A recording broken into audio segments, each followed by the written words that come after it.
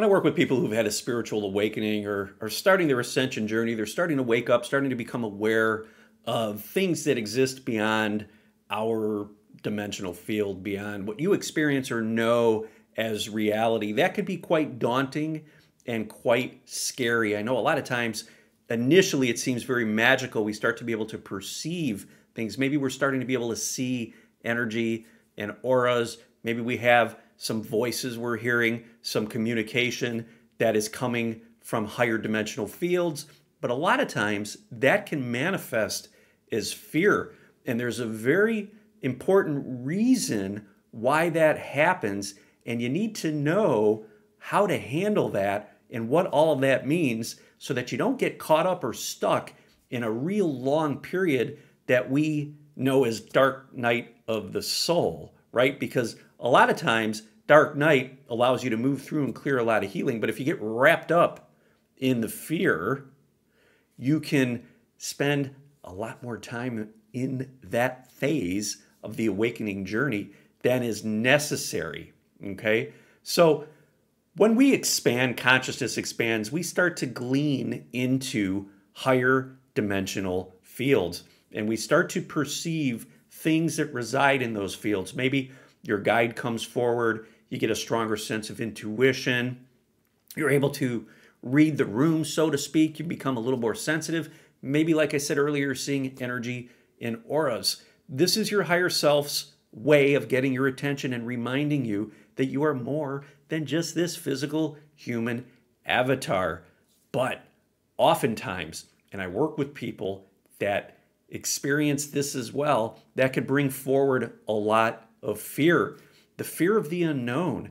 We start to experience things that are outside of what we thought or believed reality was, which is a 3D reality that is physical in nature. When you start to be able to perceive these higher dimensional fields, if you have energetic blockages within your body, if you have past trauma from something that happened that didn't align with your expectation of reality, a lot of fear and a lot of anxiousness, anxiety can come up. And you could spend a lot of time in that fear energy trying to sort out exactly what's happening. So I remember for me, it was years ago, I remember I was upstairs and I was standing there and I heard somebody yell in my ear, "Marc!" really, really loud. Nobody was home.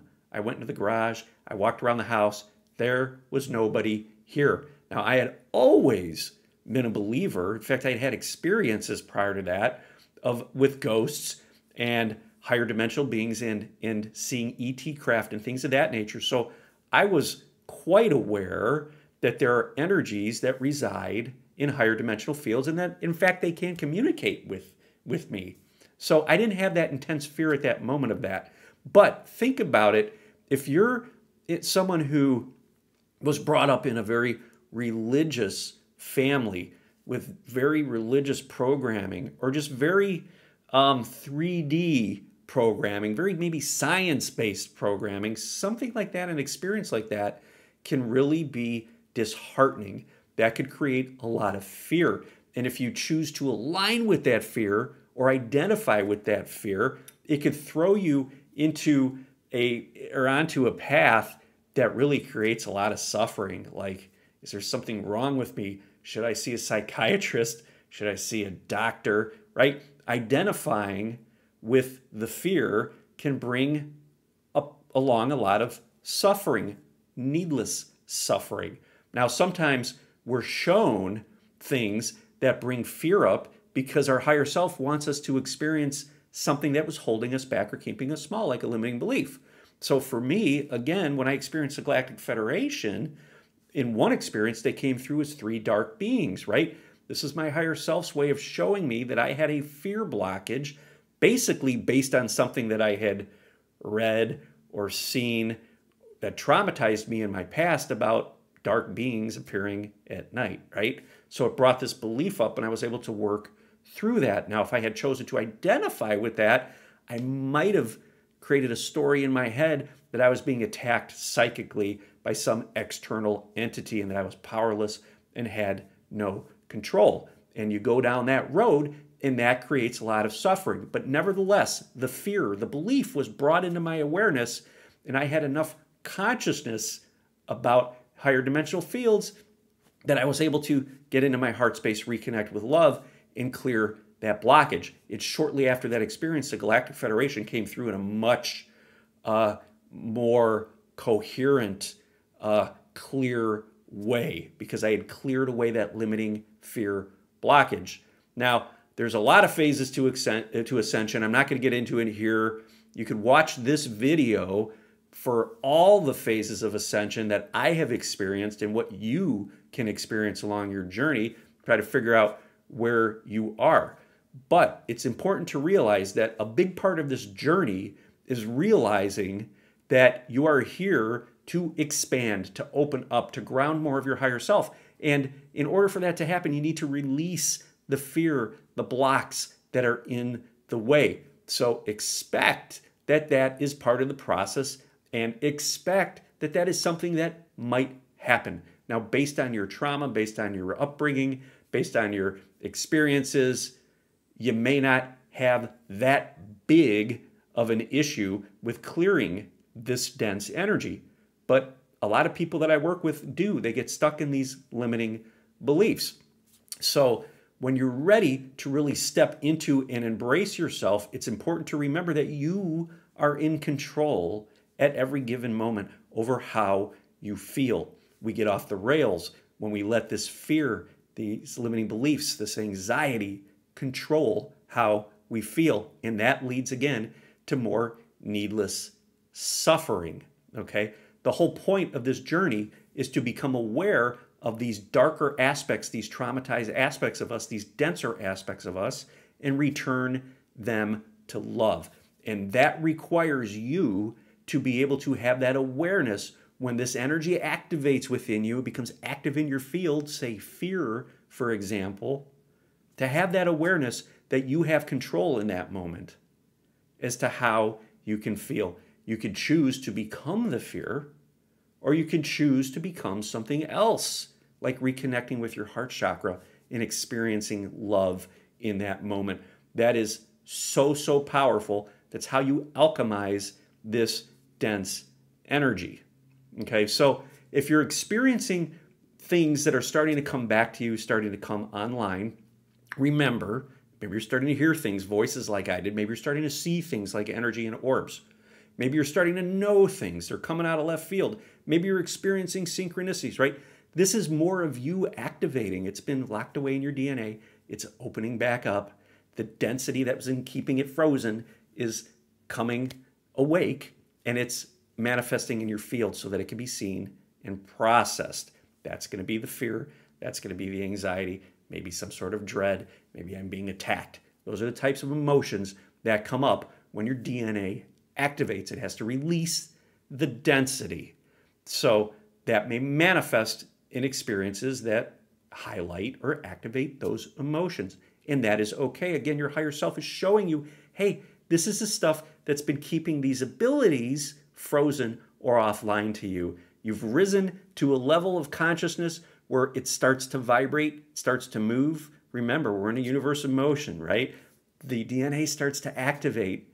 All of that muck, all of that trauma, all of that density comes up again into your experience to be processed. It's there because at some point in our lives, early on, we decided to not process some sort of an emotion that came from a trauma, right? We tucked it away. We said, I'm not dealing with that, right?